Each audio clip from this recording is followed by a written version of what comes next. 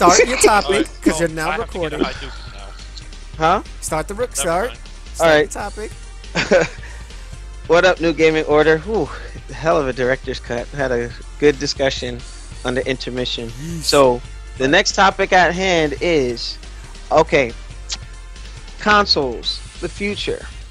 A lot of folks are saying, hey, we may not be... PC. Yeah, well, that's another thing, but... PlayStation app. Well, this Xbox is app. true. But, Xbox app, PlayStation app. yeah, but No. with that, there's a lot of folks are predicting that we're gonna go to disc-less format, and you know, one of the Microsoft execs or former Microsoft execs stated that we're gonna go away from physical media, and you know, I'm bringing this up because I want to know what are some pros and cons to this, and for me, like, okay, I remember years ago. I forget if it was Sega or Capcom. One of those companies were talking about it. You know, we had to raise the price on games from $49.99 to $59.99 because of the disc and all this other stuff. If we go to a disc-less format, Bullshit. the cost of games should come down like they are on Steam, 100%. right? Because you're not manufacturing anymore. You're doing digital distribution. You're already cutting out the middle people in terms of GameStop and whatnot. You know, what does that, you know, mean for little mom and pop shops and things of that nature? So we already know that the codename NX is supposed to be like a digital only. You know, it's not going to have an optical drive as some of the rumors state. But I just wanted to know what everybody's thoughts are in going and possibly after this gen. Because, you know, even offline we were talking about, or free play mode said, hey, this console generation might not make it to 10 years. You know what I mean? And we might see this technology come a bit sooner than we're expecting. But with that, I just wanted to open the floor with the Mizzle from Free Play Mode. And, you know, what are your thoughts and predictions on this? Pros, cons, and where are we going with the future of consoles, if any? Well, I think that we will eventually see a disc-less console, but it won't be the next generation. It'll be the generation after the next one. Okay. Because as it stands, I don't, as you said, we were talking offline, I don't think this current console generation with the PlayStation 4 and Xbox One will be 10 years due to the consoles being vastly underpowered when they were released.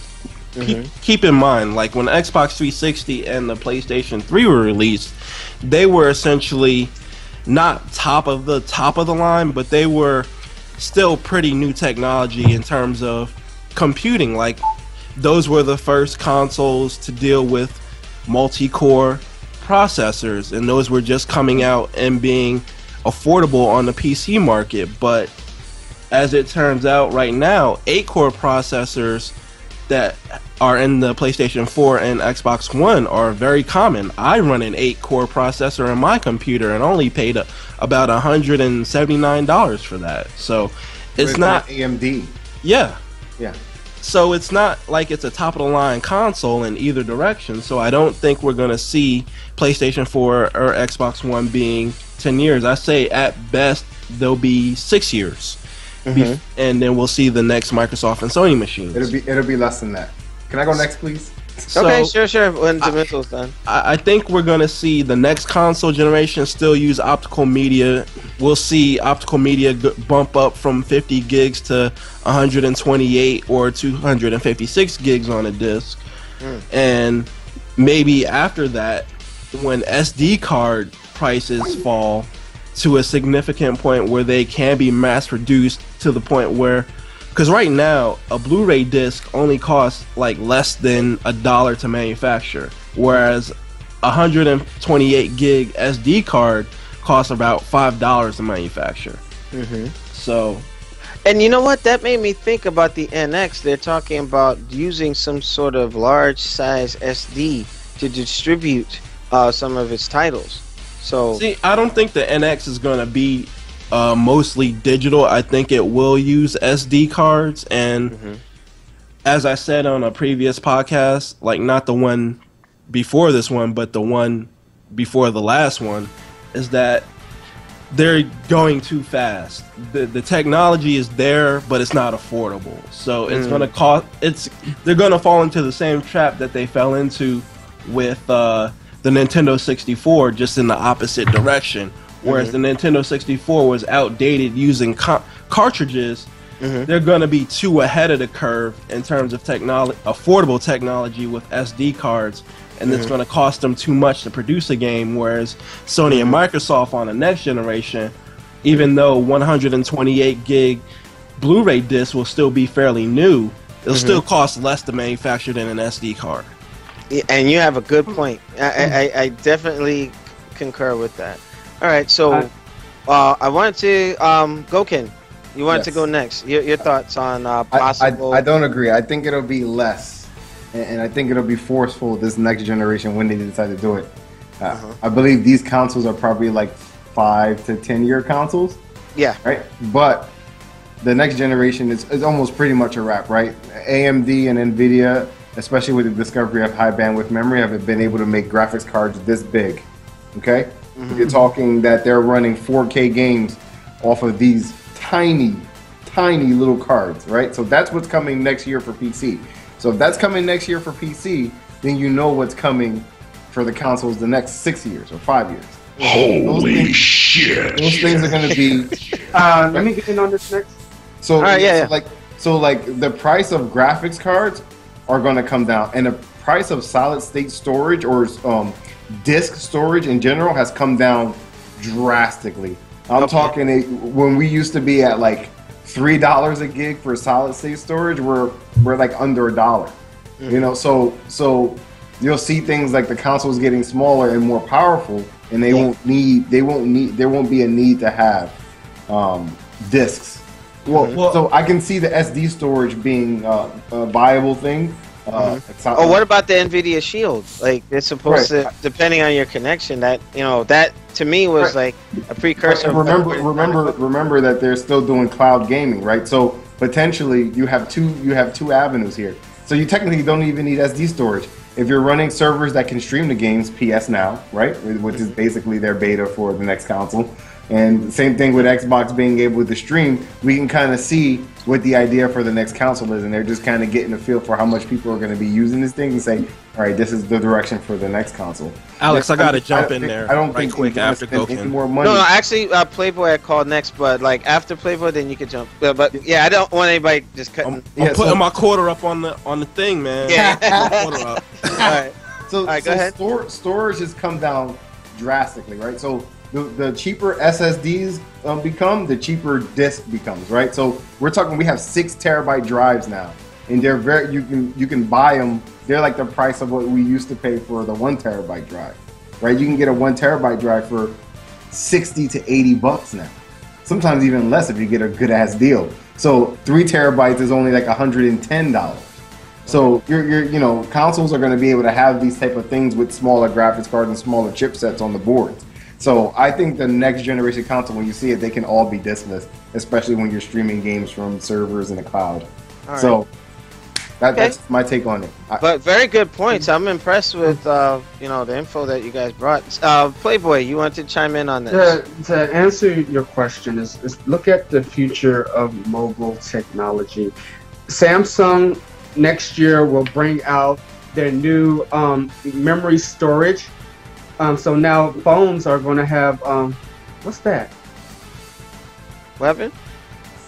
No, Samsung is going to have, I have feedback in my headsets.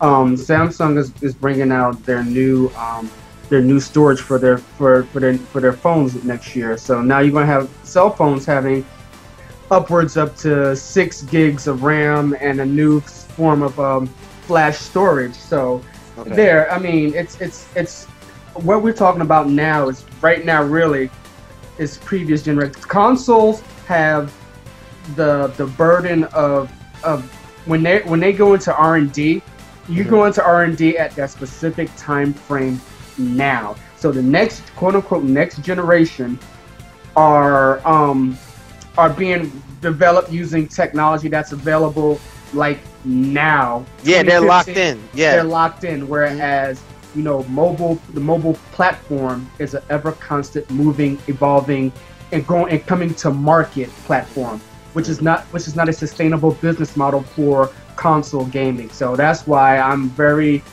that's why I'm like after my PlayStation 4, I'm done with consoles. I'm sticking to the PC mobile platform, and I'm just gonna keep it there because it's getting to a point where shut the hell up, Chris. It's getting to the point where it's just it's just becoming a money pit. Okay, makes sense. All right, now Demizzle, you wanted to chime in real quick, and then I'm gonna give On Your Knees his chance. Go ahead. All right. In response to what Goken said, the reason why I don't think another reason why I don't think discs are going away with the next console is because of the North America. It's still on the copper standard of internet delivery, whereas Europe and Asia are by and large on fiber optics. We still do not have fiber optics as our primary source of internet delivery in this country, and in this country, only 50% of it has access to viable high-speed internet. Yeah. So digital distribution is not a viable option in the largest market, which is stupid. But what if they do that high-density SD card setup? I mean, that could be another way. They're gonna have high-density storage. High-density storage is great, but the cost still won't be cost-effective for another like 3 or 4 years after the next console generation comes out. You have to see like I get to see the enterprise side of technology. Oh, yeah. So do I. And storage, and you have to understand storage. I get to see it. I get to see it too. When you order it in bulk, yes, storage. But it's still cheap. It's still cheap. They're at almost 3 terabytes on SSDs for enterprise storage. Okay. Oh, I know. It's very expensive at that level, but a year from now, it's going to be dirt cheap for the consumer version of that. Like, Nintendo, I think Nintendo's jumping the gun. They should have waited and whenever you want to innovate, you got to pull the trigger. You can't wait. But Nintendo can't afford to do that right now. As it stands, there are consumer 3 terabyte solid states out there, and they cost about $1,200. Oh yeah, they're expensive, but that price will come down. And it'll come down, but it's not going to be like we have to wait 10 years before it's a couple $100. But like you said, it's your infrastructure aggregate. Trying to deliver the content to this. You're talking about cloud gaming, cloud this, cloud that. Like you say, you just answered your own question. The United States does not have the aggregate infrastructure, to deliver, all this content with the current. Are you sure about that? Because PS Now is in beta, right? If we pull up PS Now, PS Now is not in beta. Yeah, that's a full fledged. I consider it still beta because it's not the final product. We'll see. I'm not talking about the delivery content, the aggregate content, your bandwidth. Yeah, I know exactly what you're talking about. Yeah, we don't have that here in America. If you go outside of your urban centers, outside of the Northeast corridor, where all your OC 250, your OC 192s are at, if you go to flyover country, you don't have that. It's not all standard yet. So that's. And you have the telecoms and the cable companies. Their excuse is, well, America is so big and Korea is so small, blah blah blah blah blah. I've heard that too. Same thing with Japan. They can do that because they don't have as much land to cover. Well, let me take this in another direction. I had to have the cable. I had to have Xfinity come replace the 22-year-old coax cable that they had running from my house just the other day. But for you to get I understand the telecom companies don't want to assume all the costs, to do it. They want the federal folks are going to have to get involved to standardize it. No, I'll take that. No. Listen, the copper that's in the ground now has already been paid for by you and me. That's already been paid for. The telecoms are just leasing it. No, right, but the fiber, to put fiber infrastructure, they don't want to pay for it. Goken, see, here's the thing.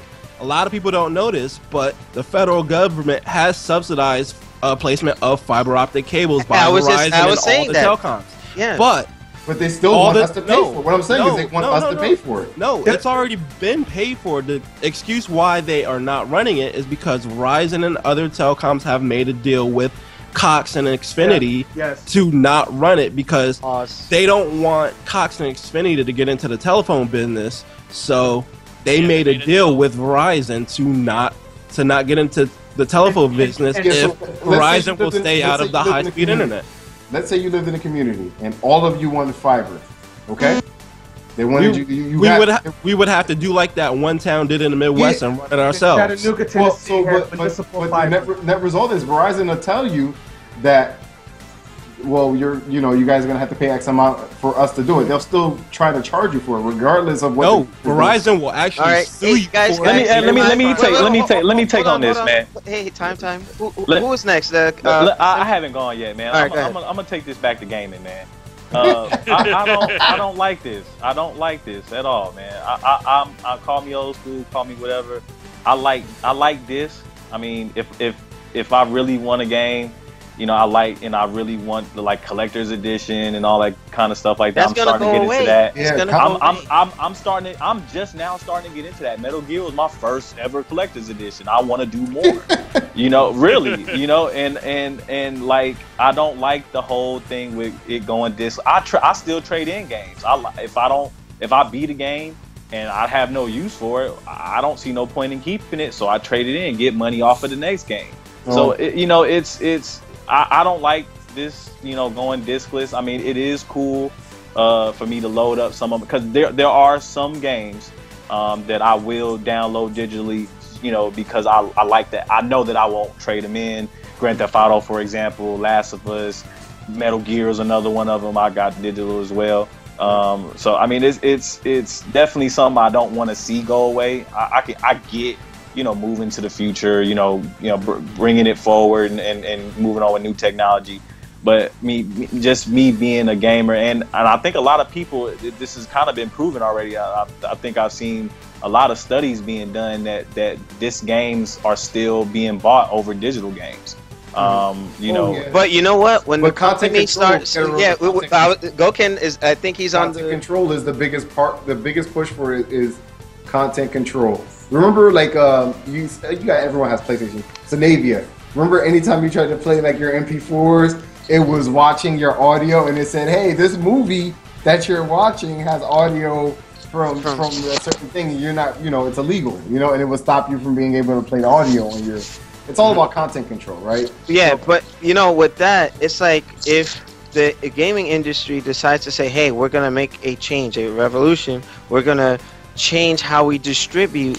Whether we like it or not, they are the gatekeepers. However they want to sell you their product, they're gonna change it. We're gonna have to move forward with it. Yeah, I don't want to see the gaming industry move away from physical media. I mean, I like digital content as much as the next man, but when it comes to games and gaming, I mean, I don't know of any other media that you can get collector's editions where you get more bang for your buck when it comes to gaming. You get a lot of stuff when it comes to that, and if you're a fan of a specific franchise or you like having something physical, collectors out there want their collection to be seen. I don't want to show you my collection on my TV.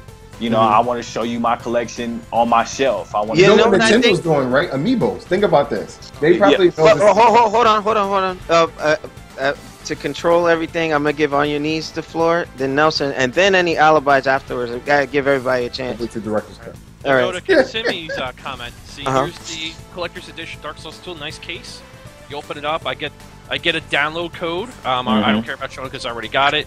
And look, one soundtrack, no game disc. This is the future collector's editions. You don't get the digital. Oh, wait, here, let me hold it up higher. You don't get copy anymore. They'll just give you a download code, so you'll have your physical case with no physical game in there. They are doing better, I will say, because I remember when collector's edition consoles were doing their thing last gen, and they never used to put the actual disc. They used to give a physical, a code. And now this gen, I don't know what it is, but all the collector's editions I've seen have come with a physical disc. Probably too many people complaining because I was upset when I didn't get my game in here. I thought I was getting a physical disc too, just like you.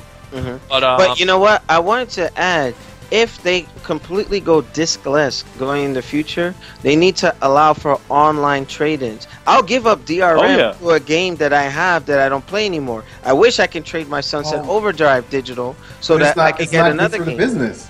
Trading has always hurt the business. No, even if I don't get full price, at least give me something where I don't feel like, shit. Well, think about this. If you can't trade games anymore, then the cost needs to come down. When you publish your sales numbers, those are your actual sales numbers. All they got to count is the initial sale. That's it. Guess what? They lose money when you go trade your game in after you're done with it, and the next person just goes buys their used game. It doesn't count towards somebody buying the game. They don't get more money from that. Yeah. Hey, that's their fault for possibly getting ready. Yeah, it's their fault, and guess what? They're going to fix that. Yeah. We'll see. That's just a suggestion I would like to put out. I want to trade my Sunset Overdrive. I haven't freaking played it since me, Noop, and Shinwar tried it. And Steam is doing. You should have did what Steam's doing. You got 14 days, and you can return your. But you can't do it on PS4 and Xbox. They're setting the pace for it. Stop whining. I'll give you the answer when it's my turn, Alex. Okay, matter of fact. Well, Chris, I didn't even get to finish. Yeah, go ahead. Go ahead. You guys are Leroy Jenkins and me. I should have used that sound effect, but yeah, go ahead. But yeah, so it all amounts to shit. I forgot my point now. Fuck you guys. Jesus. The play to stop whining. Yeah, yes, We lack discipline. Wait, that's the wrong one. Stop whining. There we go. Back to the original point, though. I think going with... I don't think they'll go completely medialess. They might go with some type of flash drive. They should be cheaper. The drives themselves should be cheaper to produce because there's no moving parts, and they should be much more durable than the disk drive. So they'll have less turnover in terms of product being returned. Which probably would have hurt overall sales because we don't know Alex went through 37 PlayStation 2s way back in the day. Wow, Alex. Jesus Christ. What happened? That was inflated numbers. It was only 7. Well, damn, 7? Really? Hey, tell Sony to build a better product. I felt that's how they were getting like these sales because some of the dum-dums, like I woke up. They were like, oh, PS2 is always selling because people are repurchasing new systems because they don't want to wait to send this stuff back. I tell you what, Alex, I dropped mine from 5 feet on the concrete and it still worked just fine. I don't know what to tell you. I don't know what to tell you either. You just suck so bad. Oh my God. Hadouken. Wait, hold on, Alex. Hold on. Wait, hold on. Hadouken! I'm done. He actually got it now. and Hadouken! Thank you. All right.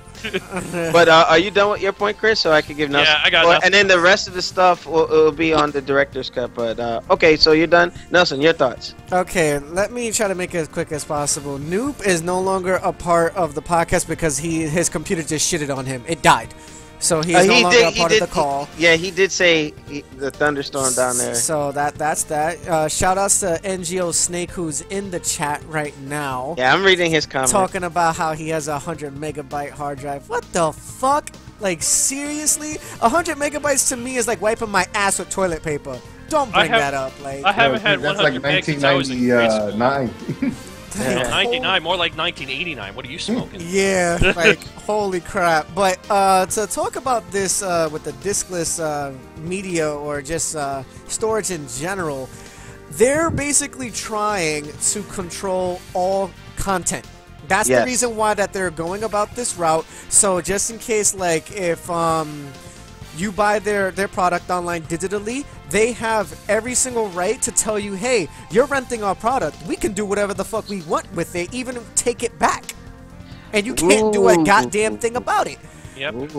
So it's been done numerous times before. Yes. And look what happened to Microsoft for trying that, and look how they got crucified with this. Well, technically, they're still doing it now, and also Sony is doing it too. It's an optional outlet for people who believe that.